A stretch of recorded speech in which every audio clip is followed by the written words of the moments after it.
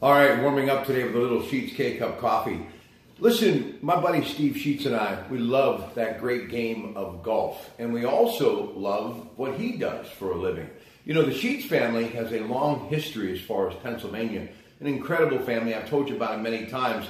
Dairy industry, many years ago, that's how that wonderful journey began. You know, I love the dairy industry. And at one time in Beaver County, there was Pratte Dairy. And they had a dairy farm not too far from the home office in Monaca.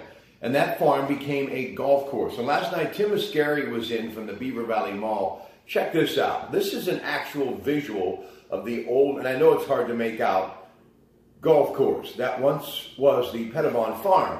Vern Pratte, my former neighbor in Rochester, just a giant of a man and friend, and Bud Pratte, former county commissioner, was a friend of mine when I was covering that courthouse back in the 70s and 80s. But Pratte's Raccoon Golf Course. Just some of the hole configurations for you. The first hole was a par 4, 340-yarder, and then you had your second hole, 150-yard par 3.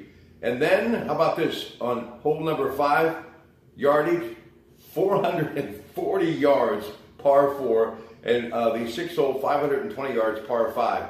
Just incredible right there.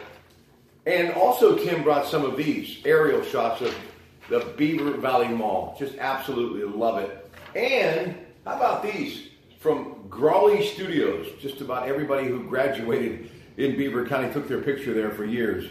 There it is, Grawley Studios, picture of the Beaver Valley Mall. Just some memories from Beaver County, from your Pratte.